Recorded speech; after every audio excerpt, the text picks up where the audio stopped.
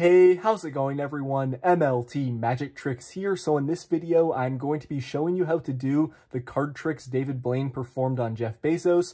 David Blaine posted the clip of him performing these tricks on his YouTube channel a couple days ago, and I will be leaving the link in the description to that video if you want to check it out.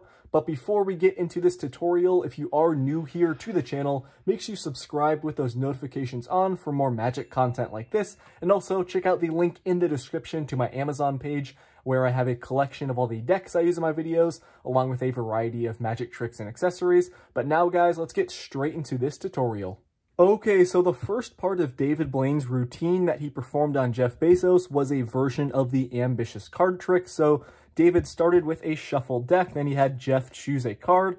When you're performing this trick yourself, you can have your spectator choose a card face down or face up. They do have a free selection. So once Jeff took out a card, David had Jeff sign the card, and this gave David a second to get a pinky break below the top card in the deck, because you need to get a pinky break below that top card in order to perform the next move in the trick called the Marlowe tilt. So David, he either pushed over, pulled back, got a pinky break that way, or he just came over with his other hand, lifted up on the card, and got a little pinky break just like that. So once Jeff signed the card, everyone's seen the card. David acts like he's putting the card in the middle of the deck by lifting up a little bit like this and then pushing out some cards. But in reality, what he's doing is sliding the card right there under the top card in that break to make it seem like he's, placing it in the middle. But in reality, it's getting into the second position from the top of the deck. So when he finally pushes the card in, you're going to want to, your spectators are going to be in front of you. You push down, get that little shadow like that. It makes it seem like it's going in the middle.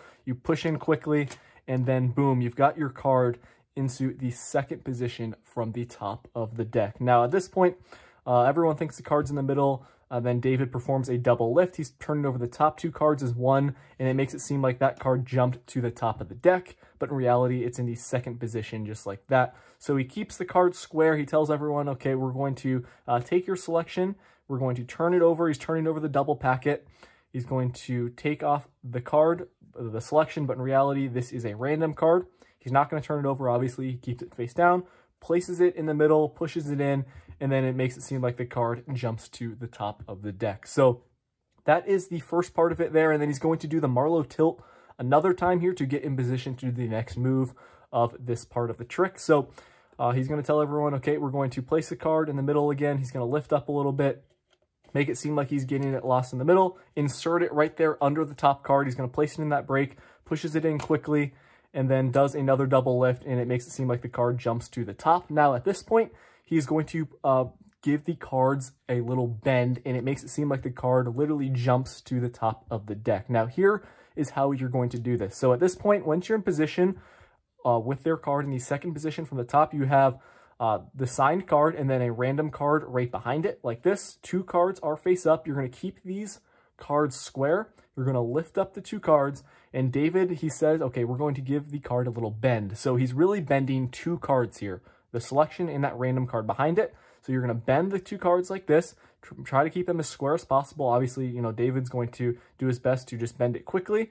And then he's going to place the two cards on top of the deck. He's going to make sure to hold down that bend. He says, okay, we're going to go ahead and slide off your card here. As you can see, we're following that bend. But in reality, guys, the real card is on top of the deck. He's going to use his index finger to hold down that bend so it doesn't flip up accidentally. And then the card he placed right here in the middle, this is a random card. So everyone thinks this is the selection. You can say, okay, we can follow the bend just like that. He's going to square up the deck. He's going to grip the pack like this with his thumb on one side, three fingers on the other, applying pressure inward so that bend does not reveal itself. And then he's going to say, watch the card jump to the top. You kind of release pressure and at the right angle. And make sure you guys, if you are performing this, you give the cards actually, a good bend in half so the effect looks better. So the cards are kind of like at eye level with your spectator. And then you release pressure as you snap, and it really makes it seem like the card literally jumps to the top, and it just seems really impossible. So that is the ambitious card trick that David Blaine performed on Jeff Bezos. And then the last part of it was, the selections here, and then he did a classic force on Jeff to make him take out the card as he was spreading through. So obviously, the classic fork does take a lot of practice. So basically the card's on top here, and then he David Blaine cut the card in the middle. He maintained a break, And then obviously as he's spreading through, and then he got the timing right. So right when Jeff was going to insert, his hand there to choose a card, David Blaine kind of, timed it perfectly. So there's one card he can really choose, and boom, it would be that selection. So obviously David Blaine practices the classic force a lot. That's, a main force he does, and he's really good at it. So that's a pretty risky move to do. But, obviously David Blaine is a professional. So that was how Jeff took out the card from the deck. That was his selection. So that is the card trick portion of David Blaine's routine. It's a version of the ambitious card trick that's really cool and actually not too difficult to perform once you practice it. And now, guys, let's talk about the calculator trick. So I'm going to bring out a phone calculator here on the table, and I'll break down how that trick works right now. Okay, so this part of David Blaine's routine that involved the deck of cards and calculator is a trick called Toxic. So it's an easy calculator effect that uses a phone calculator. So this trick works on all Apple products. If you use the iPhone calculator, that works perfectly. And as long as you're using a calculator that doesn't show the series of operations in this top part here, you're good to go. So you Android users out there, you will know if your calculator app works or not. But I know for a fact that it works on all Apple products as long as you're using the Apple calculator. So there is a little setup that you're going to be doing with the calculator. So the phone that David Blaine used for this trick was a pre-set up phone. Maybe one of his assistants handed it to the spectator to hand to David. So just keep in mind that it was a pre-set up phone. And the first thing you're going to do is decide what number you want your prediction to be. So David Blaine chose a 6-digit number, and he used the value cards from the deck to represent that prediction. So in this case, I just have 6 random value cards here on top of the deck, and this is going to be my number. So these cards here in order: 6, 5, 8, 4, 3, 5. It does not have to be a 6-digit number, but I recommend using more than 5 digits. So, like 6 to 9 digits or something like that works perfectly if you're going to use a deck of cards for this trick to represent your number. So the first thing you're going to do is clear the calculator. You're going to type in your forced number to start. So 6, 5, 8, 4, 3, 5. And then once you have your forced number typed in, you're going to press +0 times 0, turn the phone sideways, and then press the open parenthesis button right here in the top left on the Apple calculator.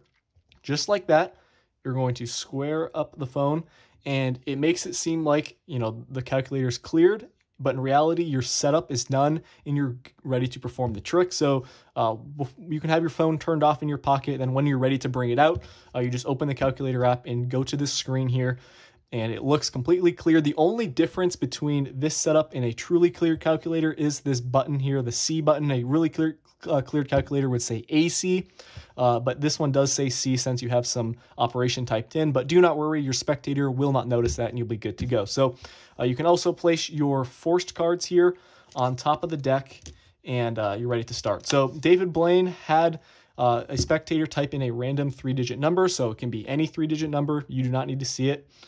Once your spectator types in that, you tell them to press multiply. And then you're going to have the David Blaine's other spectator typed in another 3-digit number, and then he had them press plus. And this number right here, that is a correct number. Those 2 3-digit numbers we multiplied together really is this number. And then he had the other spectator type in just a random number. He didn't say how many digits it was. We couldn't see. But in this case, you're going to want your spectator to type in a random 6-digit number, just like this.